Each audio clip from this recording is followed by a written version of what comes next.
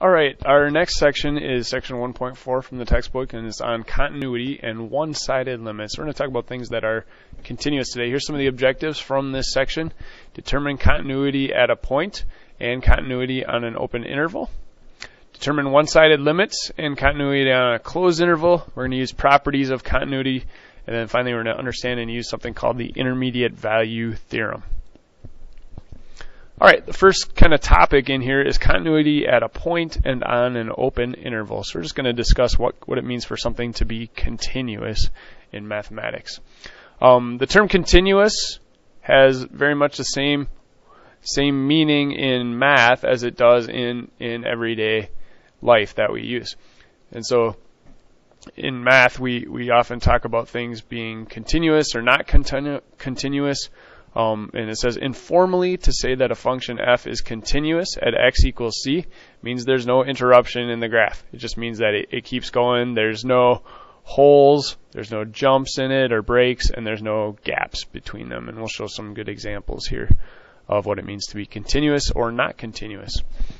All right, so the figures below give us three different ways in which the graph cannot be continuous. All right, and so the first one here is where we have a hole in the graph. You have the function at this value, this x value c. So this is f of c here. And f of c is not defined. We have an open circle.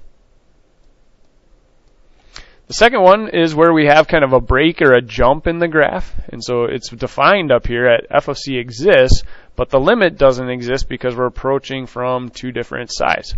And so this is not a continuous graph. It has a different limit. The third thing is where we have f of c existing. You can see this black dot down here, this darkened in circle.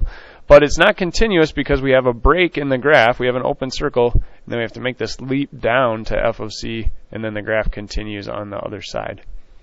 So even though the limit is defined, f of c is not defined. So those are three cases, and it says it appears that continuity at a certain value, c, can get destroyed or broken by any of those three conditions. So the first one was that first graph where we have a hole, just a hole in the graph. The second one was where it makes that leap, the limit doesn't exist. And then the third one is the limit exists, but it's not equal to f of c. And so if none of these three conditions is true, then the function is continuous. So we're kind of defining continuity based on what it is not, as it says in the next slide. So for a function to be continuous at c, if all three of these conditions are met, one is the function has to be defined at that spot. The limit has to exist. It has to approach the same number from both sides.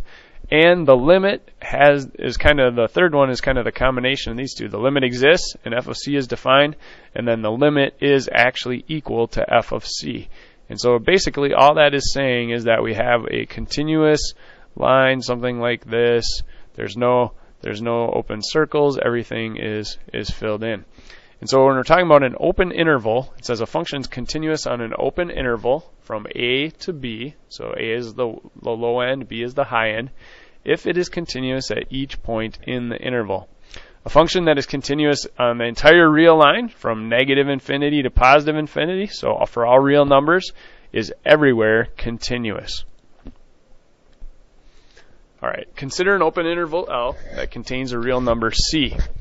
If a function f is defined on L except possibly at c, and f is not continuous at c, then f is said to have a discontinuity at c. So we're going to talk about what it means for something to have a discontinuity. It's a break in the graph. Discontinuities fall into two categories. So we have two different categories of these discontinuities. One is removable, and the other is non-removable. A discontinuity is removable if I can make the graph continuous by just filling in or appropriately defining f of c. So here's a picture of that.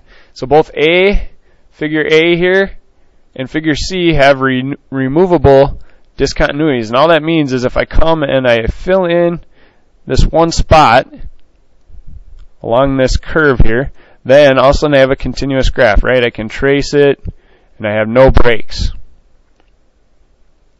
You can see in figure B, I have a non-removable continuity because even if I fill in this open spot here, then all of a sudden it's defined in two spots, and I still can't I still have to make a leap in order to finish the graph. So in order for it to be a removable discontinuity, I can fill it in and then make a complete sweep of the graph without lifting my pen.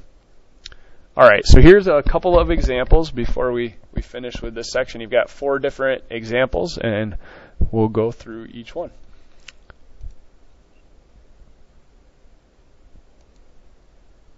All right, so the domain of the first graph, 1 over x. So here's the graph of 1 over x. You can see it does this in quadrant 1, and over here we've got quadrant 2. It says from theorem 1.3, you can conclude, so this is a function that's not defined at 0, right? When x is 0, this function is undefined. So I have a discontinuity at 0. From theorem 1.3, you can conclude that f is continuous at every x value in the domain. So as long as I'm in the domain, so in quadrant 1 here, it's continuous. Over here, it's going to do this, and there's no breaks.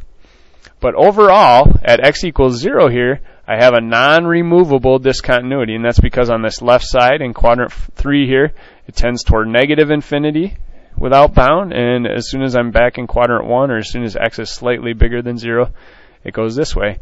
And so here at x equals 0, I have a non-removable discontinuity. There's no way to make these two ends connect by filling in one spot. So this would be not continuous, and it would have a non-removable discontinuity at x equals 0.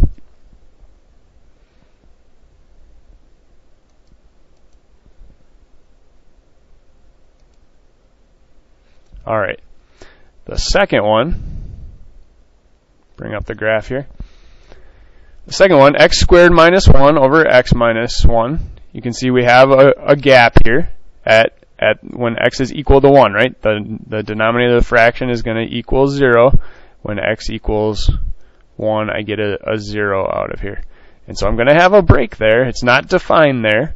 But you can see that is a removable discontinuity because it's just that one spot. If I somehow, like if we use our dividing out technique, I could factor this, and then I'd get something that looks like that.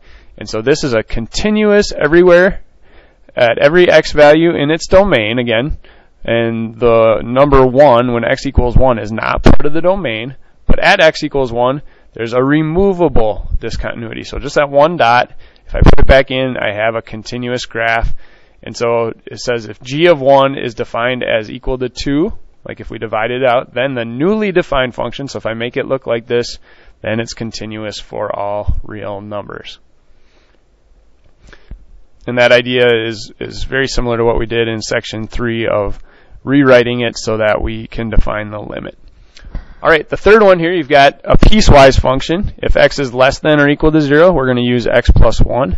If x is greater than 0, we're going to use x squared plus 1. So here you can see continuous, continuous, continuous, and we're looking everywhere in the domain for every x value. This function is defined. If it's equal to 0, I get 1.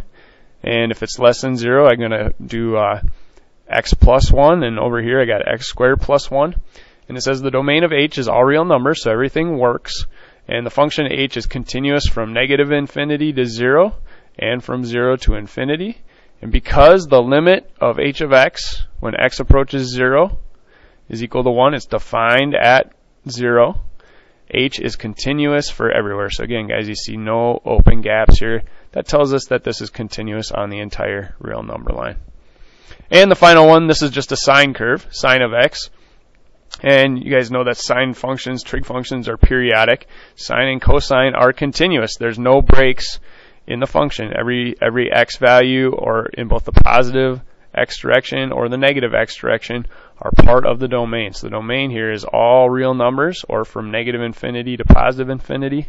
And this function is continuous everywhere on that real line. It would just keep going like that and like that to the left. And so this is continuous everywhere.